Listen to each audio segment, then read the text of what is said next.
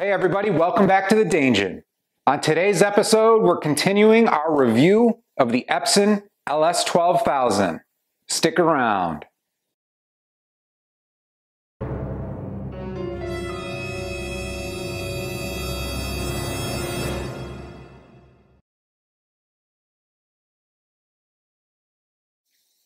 Welcome back to the Daingeon, everybody, and thanks for tuning in to part 2 of my review of the Epson LS12000. As you saw in the first episode, we went through some of the details of the unboxing of this new projector and what it included along with the mount and the specifications. On today's episode, I'm going to do a thorough review now that I've actually mounted the projector here in the Daingeon. Make sure you hit that like and subscribe button, and let's get going. Okay, so I finally got around to mounting the LS12000, and let me just say, this thing is a beast. With the dimensions measuring like 7.5 inches by 20 inches by another 17.5 inches, and the weight at 28 pounds, this was by far the largest projector that I've installed here in the Daingeon. In fact, just carrying the box around and putting it into position was a huge chore. But you know what? It was worth it. Compared to the other projectors that I've installed here in the Daingeon, such as the BenQ X3000i or the TK700i, this thing really packs a punch. Both of those projectors are fine, right? Like everything is cool about them, newest features, 4K 60, gaming, low latency mode, but they didn't have some of those features that were really necessary for me to take full advantage of the technology I already have here in the Daingeon. With the Epson's laser light source, brightness, lens shift, contrast, black levels, 4K 120 Hertz, gaming, HDR, and quiet operation, I knew I had to make the upgrade. But my next concern was, do I have the right cables run through the wall in order to handle it? You see, the Epson LS12000 is the first projector that I've owned that offers an HDMI 2.1 port. So it has nice features such as 4K 120 Hertz for gaming, eARC, HDCP 2.3, etc. In order to run those, you got to have the right cables. So a couple months back, I installed 2 Ruipro 4K 120 Hertz, 8K capable HDMI 2.1 optical HDMI cables. The installation step was relatively straightforward, and the chief mount that the projector comes with is a really sturdy and nice mount. Once you get everything lined up on your ceiling, attach your lag bolts, and it's pretty much ready to go. That really brings you to the next step, which is setting the projector up off of its initial use. And let me tell you, that starts up pretty well. This projector boots in about 10 seconds, and that includes the sliding door that opens in front of the lens to keep the dust out. Now, I'm projecting this onto my Severtson Screens 120-inch cinema gray screen, and the next step was getting it aligned perfectly. Now, as you guys know, in the past, I've used some BenQ projectors. In fact, the majority of the projectors that I've reviewed don't have any type of lens shift, but this projector changed that. This has a 4-way lens shift, and it was very easy to align using the remote that came with the projector. Now, this remote has all different sorts of settings. The lens shift is just one of them, and that's actually got a dedicated button. So when you jump into the remote, you can hit the lens button, you can adjust the focus, the lens shift, the keystoning, all different sorts of things, and that button's right front and center. Now that we have the projector up and running and aligned to the projector screen, that brings up the UI. A fairly straightforward user interface for the Epson. I'm not sure if this is the same as previous models because I've never reviewed one before, but it is relatively straightforward and there are a ton of features. Just at the top, it kind of gives you the most recent or most commonly used features. And then as you scan down the left side, down to the bottom, you get into the more intricate pieces that the projector allows you to adjust. As I mentioned before, some of the easier ones to access are the lens shift, as you can see here. And then also you can adjust the brightness. And with that, I would say that 75% is what I would consider normal for this. It's like an eco mode, and the decibel level is non-existent. Like, I cannot hear the projector running at 75% brightness. If you put it up to 100, you can hear the fans kick in a little bit, but still, compared to every other projector I've reviewed, the noise level is super low. So that's another positive. Next, I wanted to show you what the Epson looks like with all of the lights on down here in the Daingeon. I mean, as you can see, and as you might know with other projectors, typically they don't work too well when the lights are on, and it's really no different with the Epson. However, you can still see the image, you can have it on in the background, maybe if you're just putting up like the music app or something like that from your media streaming device, it'll be just fine, and you'll still be able to make out like what the artist is or whatever. But really, it gets really nice when you drop your lights down to about 50%.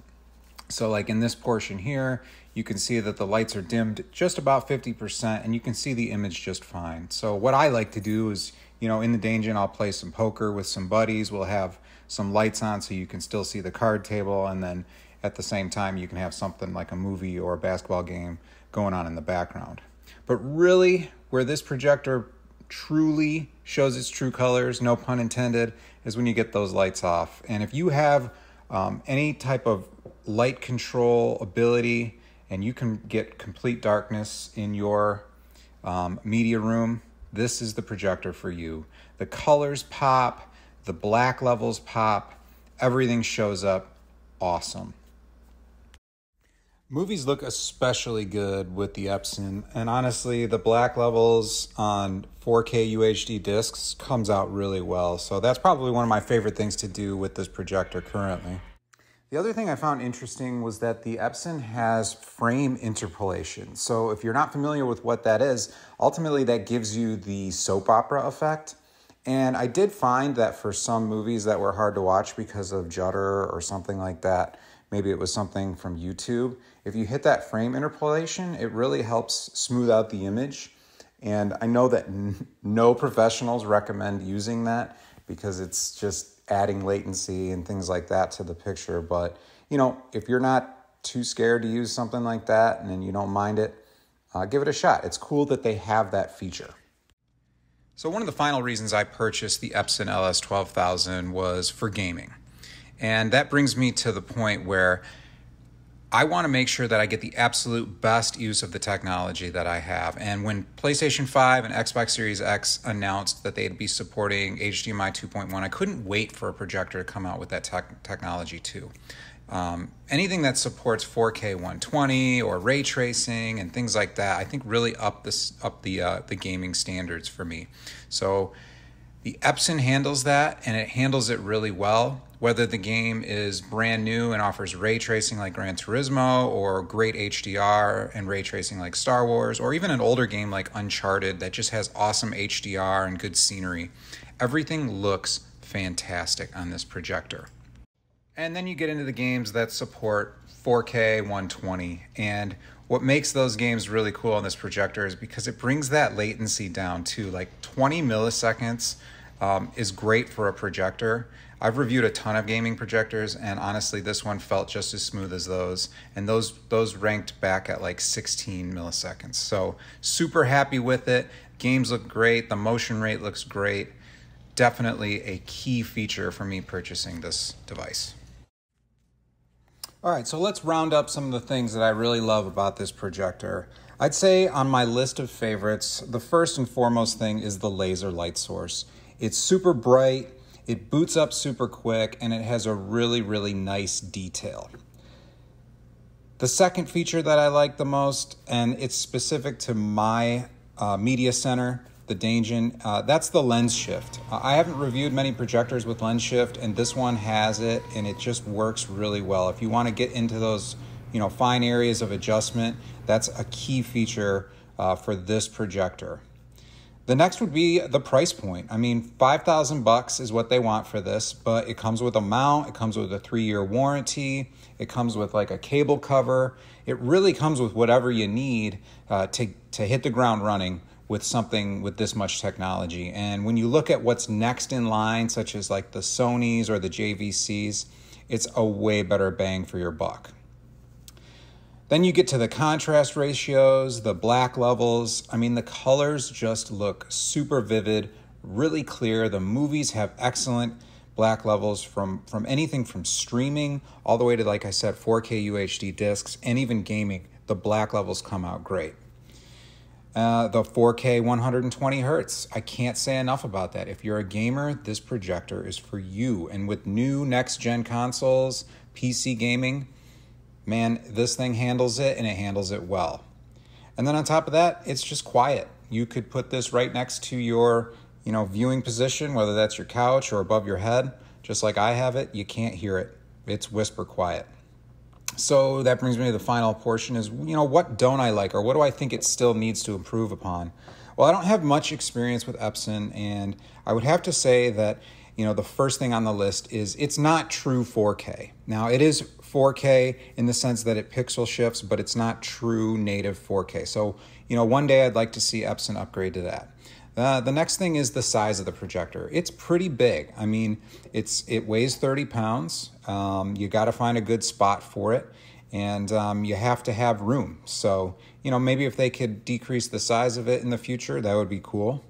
The user interface, yeah, I mean, it's easy to use. It's a little complicated, but, they could probably improve upon it, make it a little bit more simple, label some things a little bit easier. But other than that, that's okay. There's no speakers. That's another thing. So if you do just want to play some content through the projector and you don't want to turn on your surround sound for whatever reason, that's kind of a bummer. I'm sure you can plug something in if you want to add a small speaker, that's fine, but it'd be cool if they added in a couple of 5-watt speakers. There's also no 3D. Now, I don't use 3D too much, and I know a lot of you guys do, so that's a disappointment just from, the fan base. You definitely want 3D for those that are sticking around with your products that are used to having it, and this does not have 3D, so that kind of sucks. And then finally, the handshaking, and I think that's just an HDMI 2.1 thing. The projector switches devices and goes through things pretty well, but there are issues sometimes where you have to kind of connect or reconnect a device to get it to work correctly. Other than that, this thing's fantastic. Go check it out. Check out your local dealer. Make sure if they have one on display, you go check out some of their content that they're playing and give it a whirl. All right, everybody, hope you enjoyed today's review, part 2 of the Epson LS12000. This is an excellent projector at this price point. If you're in the market for a new projector, make sure you give it a test drive. Hey, thanks again for watching my episodes. Make sure you hit that like and subscribe below. If you want to see more, let me know in the comments below. Thanks again for joining me here on the Daingeon, and I'll talk to you guys next time.